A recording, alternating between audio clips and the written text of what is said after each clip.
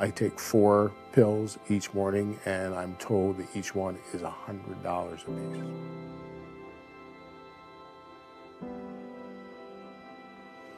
So, and I do that every day.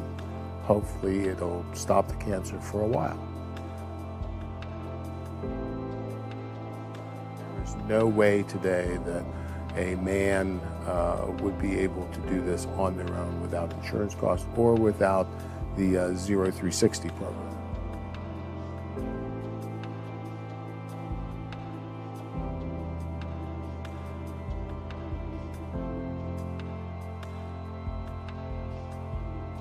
One in 9 men get prostate cancer, but as you get older, even more and more, are affected by the disease. It's a damn scourge, and you have to make a positive out of a negative.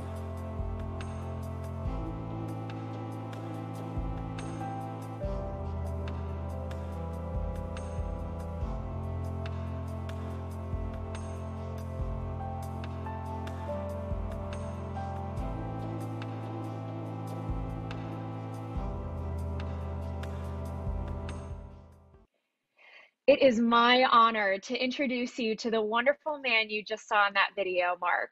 Thank you so much for joining us from the Hagenbuch compound in Pennsylvania. Good to be here, Caitlin. Here I am. Hello. We are so glad to hear that you're taking quarantine seriously. As a prostate cancer patient, tell us what your life has been like since the outbreak. Oh my. Well, actually before this, I was very busy almost every day. I had something to do, even with this stage 4 prostate cancer. I'm busy moving around. I'm involved with several other organizations, so I would be on the road every day and going different places, meeting with people. So my wife has taken this very, very seriously, and of course I do too. But Linda is, of course, my #1 caregiver, and she said, we are not doing anything and I'm not going anywhere. We are staying here. There's enough for us to do around the house. So there actually is, as you said, it's called a compound, or I call it the compound. We have an acre of land. We have a large rambling house where we raise the kids. I have all my hobbies spread out here. We have an outbuilding, which I call the barn. There's just so much to do. And Linda and I, as a great married couple that get along wonderful, we tend to have our days planned with cooking. We are foodies. We love to eat, which isn't, of course, good for everything that's going on necessarily. You look great. But, and we play games together. We have board games and card games that we play every day. So it's Wow. it's been a little bit different, but at the same time, we both say, my goodness, I think that we could become hermits. Oh my goodness. Well, yeah, we've been following you on social media, and it looks like it's an amazing place to quarantine. So that's good that Linda's got you with activities to do. It sounds like you're never bored. No, never bored.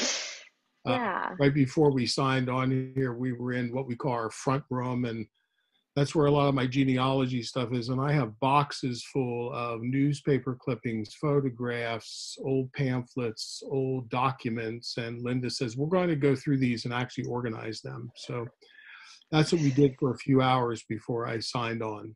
Oh, wow. Yeah. Sounds like she's got you on a honey-do list, finally getting through that list after all these years. And actually, it's almost my do list, not necessarily hers. Right. But as I said, there's so much to do. I play the piano, and of course, I sit once in a while and play the piano. And genealogy is really big with my son and I, so I'm catching up on all of that.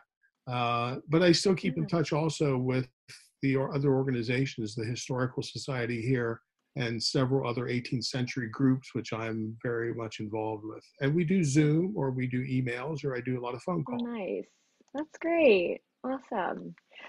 Well, you're such a huge part of our Zero family, from the summit to the Zero Prostate Cancer Run Walk Harrisburg, and of course, leading Team Angus. Tell our viewers a little bit about your journey to zero. Well, it was a real shock to me in May of 2016 when I was diagnosed with stage 4 right off the bat, stage 4 prostate cancer. I didn't even know, unfortunately, like many men, I didn't even know what my prostate did, I don't think. It sounds strange, and I could laugh about it. I sure know now because it doesn't do anything anymore. But with stage 4, it was I was diagnosed. I was given several scans, and it was metastasized in my spine. So it was already out of the capsule. Excuse me. So we decided not to operate, and I went through chemo, pretty hardcore chemo with Taxotere, and then I was on radiation not only on my spine, which was at the same time as I was getting the chemo, but also then afterwards. I had 43 radiations altogether on the prostate at the time. So by December 31st, the very last day of December, I was finished with those things, but I was already on Firmagon, which are stomach injections to keep the testosterone, very low. That's the layman's way to look at it anyway. And things went along pretty well for about a year and a half or so. My PSA was undetectable. There was a few little flare-ups here and there, but then it all started again last year. And 2019, it was raising again because, again, layman's terms, prostate cancer seeks and destroys, and it was seeking out testosterone, which are other places in my body. Yeah. And so it was growing again, my hip, scapula. I even have a tiny little bit in my skull. And so I went through immunotherapy, and I started Xofigo, which are injections of radium-223. But after 3 of those, we had a PET scan, and it was raising. PSA was raising. It wasn't raising a lot, but mine has never really gotten much above an 8, which is very strange. But that's just the way my DNA is, or my body structure. So we immediately stopped everything. I have a fantastic support team in my doctors. Dr. Urology of Central Pennsylvania, right? Dr. Cockle, all those people, are just fantastic, and they work together. So we started Xtandi right away in December, and so now the latest PSA I had, which of course was 6 weeks ago, 7 weeks ago, because I haven't been to the doctor personally since that time. Again, my PSA is down to undetectable. That's a very, very good thing. The problem is I haven't been able to go to a hospital to get a PET scan to see exactly if it's going on. But I think probably I'll be there maybe in a few weeks or at least a month. I do have a doctor's appointment with Dr. Renninger, my oncologist, in 2 days, actually tomorrow. And we'll do a video conference as we did a month ago. And at that time, we'll decide about the PET scan. Yeah. Wow. So today is Giving Tuesday, and we are trying to raise $25,000 for the Zero COVID-19 Support Fund. That fund allows us to help more men with Zero 360, Zero Connect, and our mentor programs. Now, I know that you mentioned a little bit about needing to see your doctor via video conference and that sort of thing. So what is your message to someone thinking about donating right now to the COVID-19 Support Fund? Well, I'm very fortunate in that, I can get the only thing that I really had to go to my urologist for is my stomach injections of Firmagon, and everything else has been video with my oncologist. However, I know there are men out there that need the scans, that need chemo, that need radiation, as I did 4 years ago.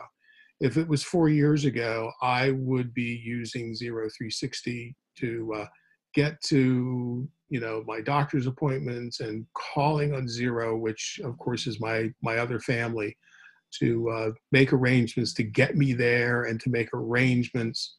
There's so many things that Zero does. I know that in the one video I talked about the cost of the Xtandi that I'm taking. It's just phenomenal. the cost. I have very good insurance. However, if I didn't, again, I'd be calling on zero 360 to help me with all these different things. So it's very, very important that even in this time of economic problems because of the virus and having to stay at home, businesses being shut down, that people think about the men, the families out there who still have to continue to fight prostate cancer even after this virus is over. So any donations at all are going to be very worthwhile for all of us men fighting this, as I call it, the damn scourge. That's right. Well, Mark, thank you so much for being here with us on Giving Tuesday. You and your family stay safe, stay healthy, stay zero strong. Oh, zero strong all the way. Zero strong. Thanks so much, and thanks Zero for everything they do for us. Donations are important all through the year because this continues on. As I said, even when the virus is over, we are still fighting and fighting and fighting for everyone out there with prostate cancer. Yeah. Thanks. Thank you.